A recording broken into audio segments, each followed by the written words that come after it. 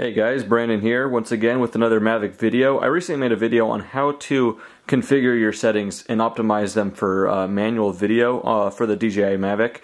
And so today I'm going to do the same thing but for pictures.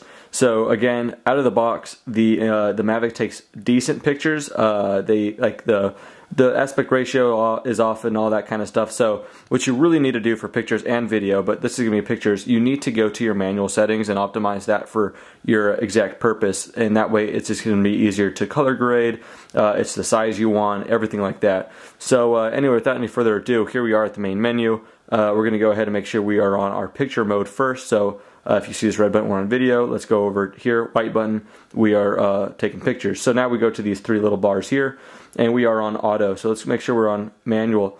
And if you saw my video on optimizing the video settings, pretty much the same thing here. It's ISO 100. It could go all the way up to 1600. That is just fake lighting. So it's best to keep that as low as possible because it's just pumping up the shadows and the light, and that's just something you could do in post anyway.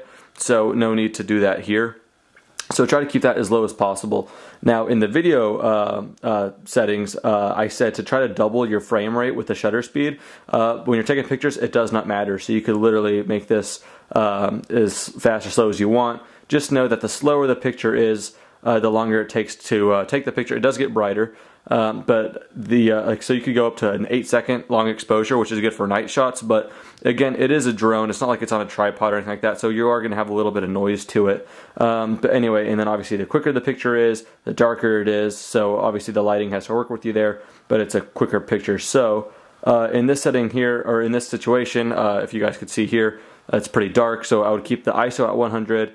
And I would probably try, hoping it's not too windy of a day, and I would probably be right about there or so. But yeah, just for a rule of thumb for next time, I'm going to put it here. Click on the little picture icon here, image size. Yeah, initially it was at a 43 aspect ratio, or the image size anyway, and that just does not look good at all. Make sure you're at 16:9, otherwise it looks really cropped off. So let's go 16:9, fill in that whole frame there. Image format, this is really important. Out of the box, it's going to be JPEG. I would most certainly recommend RAW. I mean, you could do both as well, but that takes more storage than you need. I just do not mess with JPEG anymore. The first picture I took was with JPEG, and there was quite a bit of shadows in my image, and I tried to bring them back, and it was just too grainy and just not happening. I put it in RAW, and that gives me a lot of leverage to edit my pictures in Lightroom and bring out the shadows, and just give me really good leverage to work on my pictures. Just like on video, auto white balance actually seems to work just fine. You could always make it a little cooler or warmer in post anyway. So yeah, for me anyway, auto white balance, again, you could just set it to sunny, cloudy, or just custom if you don't want to mess with any of these.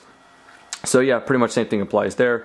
Style, just as important on the video, and I actually have the same settings as my video, which is -2 on the first one, which is sharpness, because out of the box it's just a little too sharp. I have -2 again on contrast. You can always bring this stuff back in post. And saturation, I have -1, and like I said for the videos, you could just leave that at 0. But yeah, -1 just to keep it a little bit more constant, or consistent I should say. And again, you could add saturation, contrast, and sharpness anyway in Lightroom or any of whatever you guys work on your pictures with. But yeah, I use Lightroom, and that stuff just comes back very easily, so I might as well just keep it to where I have leverage. Color D-Cine-like, that's what I use for video, and I'm not going to switch it for pictures. I could use D-Log, get even a flatter image, and I should probably try that on pictures anyway. But yeah, for video it is kind of hard to bring that color back unless you're a really good colorist. But yeah, or for video anyway, I don't know what I said there. But yeah, if you're doing pictures, D-Cine-like seems to work just fine for me. I have plenty of leverage like that. If you want even more, try D-Log.